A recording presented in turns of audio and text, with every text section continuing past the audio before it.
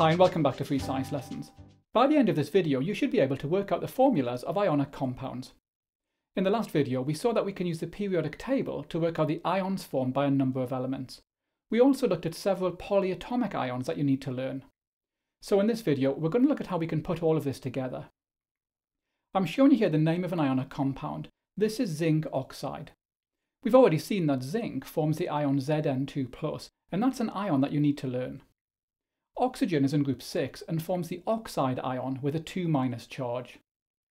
Now the key fact that you need to learn is that in ionic compounds the charges of the individual ions must cancel out to produce an overall charge of 0.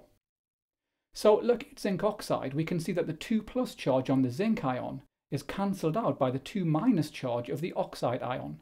So the compound has an overall charge of 0.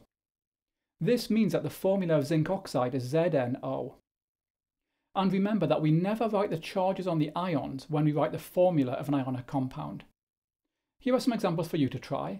We've got ammonium nitrate, lithium sulfide, and aluminium oxide. In each case you'll need to find out the ions involved and then work out the formula of the compound. So pause the video now and try this yourself. Okay, the ammonium ion has a charge of 1+, and the nitrate ion has a charge of 1-. This means that ammonium nitrate has the formula NH4NO3.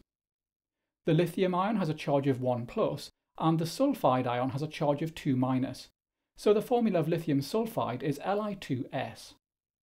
And finally, the aluminium ion has a charge of 3+, and the oxide ion has a charge of 2-. This means that the formula of aluminium oxide is Al2O3. Coming up, we're going to look at using brackets in a formula.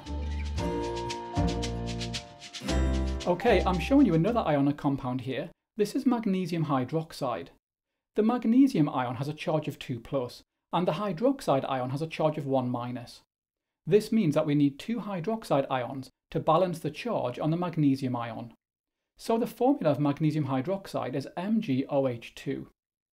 Now you'll notice that this formula contains brackets, and the key thing to remember is that the little number to the right of the brackets multiplies everything inside the brackets.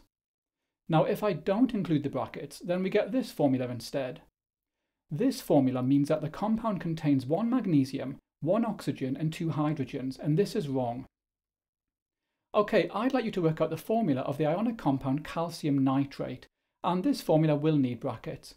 So pause the video now and try this yourself.